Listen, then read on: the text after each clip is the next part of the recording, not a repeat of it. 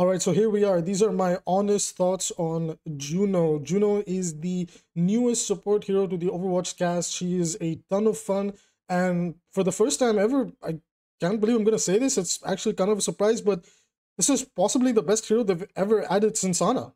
And I kind of want to talk about that. I think a lot of other content creators and players agree. She is by far the most fair and very honest hero design. And if this is the future of Overwatch, then we actually have a chance of making a comeback with a lot more honest designs for the future heroes and hopefully some reworks to the current dishonest designs that we've seen. So let me talk about JUNO real quick. At first glance, when you look at her kit, it does look a little bit like, oh, there's a lot going on. But the character is actually pretty straightforward. She's really not that over the top. The best thing to know about her is she's a single target healer, and she actually needs to aim. She's a hit scan. Now, whether she's a hit scan or a really tightly, knit together projectile hero is up for debate. I do think she is hit scan with a little bit of spread. I'm not entirely sure on that. But yeah, everything else about her kit, she's relatively simple and straightforward. And her shift is glide boost. It allows her to glide around. She cannot go upwards. She stays within the area she's in. Her passive allows her to basically double jump and hover. And then her right click, this was the one that definitely made a lot of people anxious. It's pulsar torpedoes. It's homing projectiles that you can shoot. It heals allies over time, and it damages enemies. And the numbers on both the healing and damage on these torpedoes are pretty damn reasonable, which is very weird to see from Blizzard. Not going to lie, because I'm also in shock as I'm recording this right now. I wasn't expecting her to be this good. I wasn't expecting her to be this honest. I genuinely thought, oh, like at some point we'll see like some, her ultimate will make you invulnerable or something like that, or, things that people don't like, denial abilities as we call them. And there was none of that. There was none of that. It was actually very surprising. So what is JUNO? Where does she fit in? What does she do? Now, before I talk about JUNO, guys, remember, tomorrow we got the best JUNO guide coming up. I know, JUNO's gonna go away, but the guide should help you get a kickstart at understanding the hero, and then when she comes back out again, you can do your best to be the best JUNO by that point and have a good head start compared to all the other players. Anyways, so JUNO, looking at her kit, she actually fits into Brawl / Rush comps the best. And then I would argue it's a debate whether she fits into Poke or even Dive comps. Actually, with dive comps, she's a little bit here and there. I'm not going to lie. She's a little bit slow, which is weird when you think about her kit and what she's trying to enable. There's certainly maps where you can make it work, but with the way her hyper ring works, it's very much like she cannot place it. Like it goes a certain distance before it pops up. So that already limits her design. And even her ultimate, which I thought was going to be like Doomfist, where you can, pick where the orbital ray is going to drop. The orbital ray starts exactly where she is. So even that kind of holds her back, which is something that I wasn't a fan of. And the more I played with her, the more I played against her, the more I played with her on my team as a tank and as a DPS, the more I realized, this character actually is just built for rush comps or brawl comps. She fits really well into them. Outside of that, she's a little bit more situational and map dependent. Now, I will say one thing. She's very good on Flashpoint and what is that other map? The new one, the game mode, sorry, Flashpoint and Push.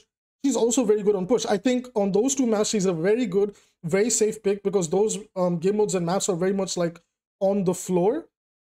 And at least from my experience so far, JUNO's the type of support character that really wants the map to be grounded. She doesn't really like a lot of high grounds. She can definitely still play around them and make them work, but she really likes the brawl type of maps, like on the ground, not too much high grounds, not too much needing to move around.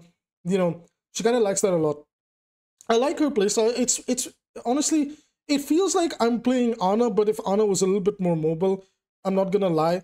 And in order to maximize value on the character, the power where you need to maximize the kit the most is the pulsar torpedoes. At least so far from what I've gathered. The hyper ring, it doesn't come up as much on defense. Like you pretty much use it to just disengage, and every now and then you can use it to engage of the enemies. Like, you caught a pick or two and you can just burst it down.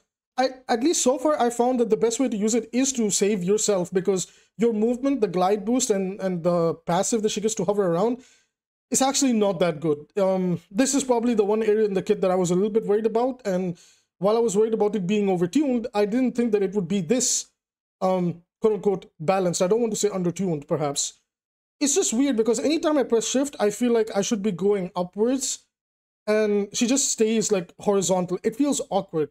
My buddy, my tank player, he pointed out, he said that we were actually testing JUNO when we were playing Echo in the in that one game mode that came out a while back, where Echo could fly horizontally and she had these like homing rockets and things like that.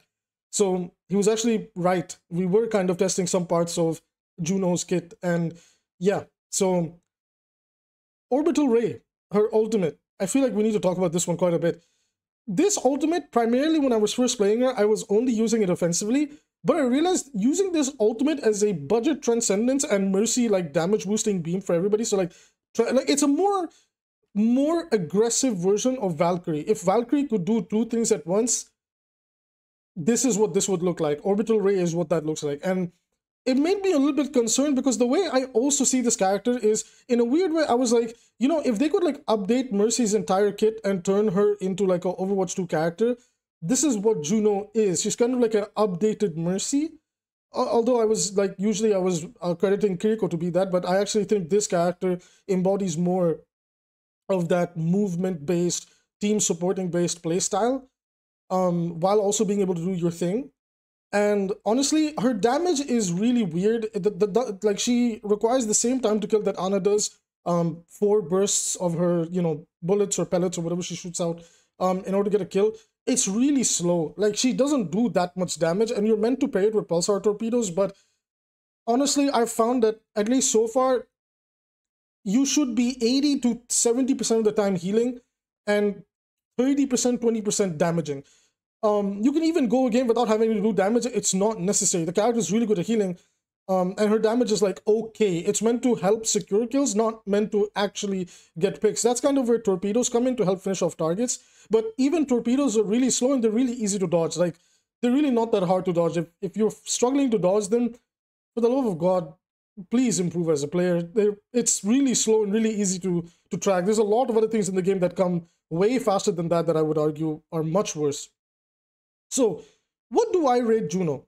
In my honest opinion, I give this hero, from a full kit and design perspective, 10 out of 10. They were able to get her point across in a way that was healthy for the game. And for me personally, because so many of the supports lately have been about denial, and slowing the game down, it's such a breath of fresh air that JUNO is a character that's actually about going in, and making plays. Her ultimate is a playmaking ultimate that can also be used as a budget transcendence if you need to. Her pulsar torpedoes can also be used in an aggressive manner in case you want to help push with your team and, you know, apply some poke damage or, you know, maybe confirm a kill or two.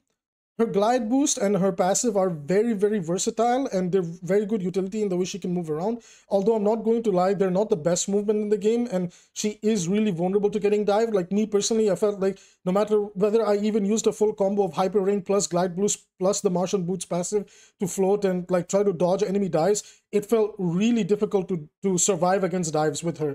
You know, I'm still learning the character, but you know, she's really not that difficult to understand or learn how to play, but her movement feels very clunky. Maybe just a little bit of either smoothing out her movement or making her a little bit faster, because she's really vulnerable. Personally, I would like to see her double jump take her a little bit higher, and I think that's fine. I think she can just like jump a little bit more up. It would help her a lot with the way she can move and climb onto railings and things like that.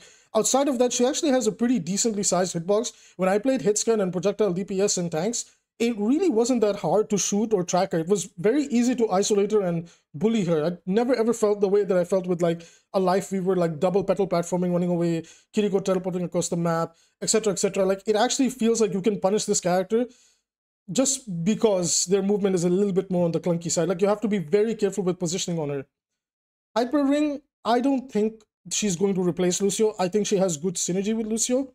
And this is a call for concern because the balance team was hoping that perhaps JUNO could replace JUNO could replace Lucio's place in the game. But unfortunately, my only fear now outside of JUNO is maybe the balance team might actually nerf Lucio because he's very strong at highest levels of play. And they have been nerfing him here and there, but it doesn't address the strongest point of Lucio, which is his speed boost. So unless Juno gets overkitted, sorry, not overkitted, overbuffed in order to compete with Lucio, I don't see her replacing Lucio. Her hyper ring is, I would even argue, sometimes a little bit situational. I would argue that sometimes you don't want to use it to go in, you want it to get out, you know? So it's a little bit weird, and it's also really dependent on the map structure. Lucio doesn't have that problem, right? Because it moves with Lucio. Hyper ring comes up at a certain place and time, and you have to be really careful with it. So she's a really fun character, 10 out of 10 design, 10 out of 10, you know, sound effects. I love her sound effects. I love her voice actress. She did a fantastic job with a character who's a little bit more anxious and, you know, new to these concepts. Very, very great way to get the character across. Love the visuals of the character, love everything about the hero. I don't think she's going to be meta unless they like overbuff her. I don't think they need to do that. I think they need to bring down every support to her level, because I think she is the perfect support for Overwatch, and more supports should either be tuned to her level and the way that, you know, she's playing and doing her thing. And for the future design, we need more supports like her, where there's a weakness in her kit and she has her strengths, but she's not over the top. I think this, for just tanks, DPS, and supports, is the way to go. So, you know, I always call it like it is. If the Bans team and Overwatch team does something bad, I call it like it is. Juno, however, is fortunately not a part of that problem. She is a 10 out of 10 hero. I adore her. I'm actually having so much fun playing support, cycling between her and some other supports, Ana, Iliari, Bap, a little bit of Mercy Mora here and there, Lucio. But Juno's really fun. I really like her. She's the best of Overwatch in one character, and that's what I love about her. So let me know what you think about Juno down below. And with that being said, if you want to support the channel for free, all you have to do is hit like and subscribe. That's a free way to support the channel. If you want to check out my Patreon to support me financially, then, well, that's exactly that. It's a way to support the channel financially, and I really appreciate it. With that being said, I will see you guys in tomorrow's video, which is going to be the best Juno guide, and where I introduce Juno to beginners and help them try to maximize the potential of Juno's kit. With that being said, I'll see you guys in the next one.